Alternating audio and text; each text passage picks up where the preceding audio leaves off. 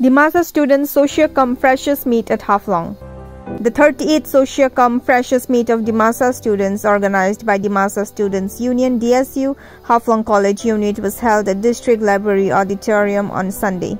The program is held every year to welcome the newcomers, students in college life, and to develop friendships among newcomers and senior students. Over 250 newcomer students from different schools and colleges of Haflong participated in the meet. The program was followed by cultural events and an introductory session.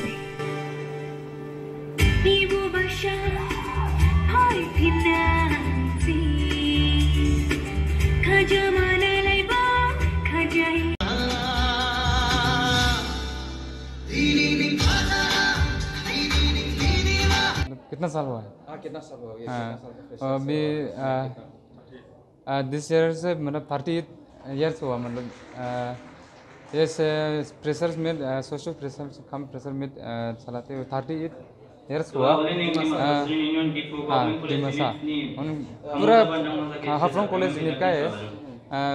30 years हुआ अब तक, मतलब। अच्छा, इस नया freshers अभी 250 तेरह above है, यहाँ 250 से एबव है। तो आज क्या क्या प्रोग्राम है इसके लिए? मतलब ये प्रेशर्स चलाने का मकसद क्या है?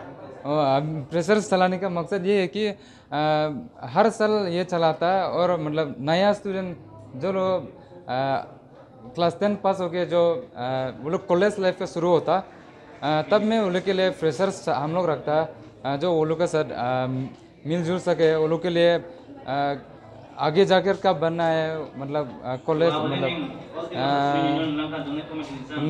फ्रेशर्स, मतलब जो नया नया स्टूडेंट है ना, वो लोग को मतलब वेलकम करता हम लोग।